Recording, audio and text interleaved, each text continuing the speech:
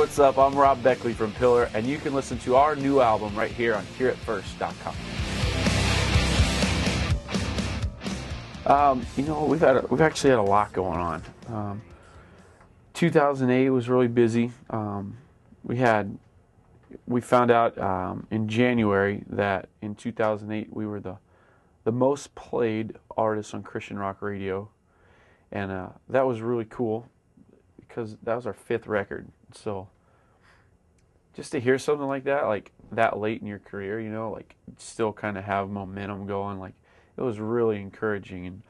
And we took some time off up through March, and we did a lot of writing, demoing some songs, working on a new record, and had an idea a while ago for a new record, or for just a tour, and it kind of spawned into the theme for the new record.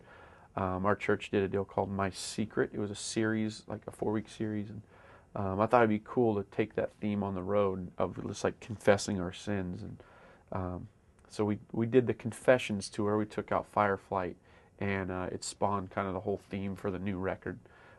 It's been a lot of fun, like just working on new stuff, coming off of another just, I guess, blessed, successful season in Pillar. And I think now more than ever we're just even more focused on the ministry side of things, to really put things into perspective. This late in your career, it's like, I don't want to say we've done all we could do musically, because we're still writing. Like, some of these songs that are coming out for the new record are really good, and obviously in our mind they're some of the best we've ever written. It's all going to be what everybody else think about it. But ministry-wise, we've always done music first, and then like sit down and go, hey, what's this record? How does this record apply to ministry? Like For the Love of the Game, wrote all the songs, and I was like, hey, this kind of goes with 1 Corinthians 9:24 through 27. Like, I've always kind of wrote the music and then directed it in a ministry perspective or direction. Now, like, I was like, okay, here's the ministry. Where's it gonna go for the music? Like, where does this ministry go towards music? And so it's been a whole new perspective on making a record. The Confessions thing. We have a song called Secrets and Regrets that is really, really catchy and fun.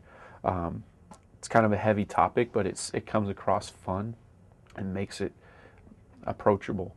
So we've been very, very busy touring, working on records, just really focused on ministry and the new, I guess, a new season, so to speak.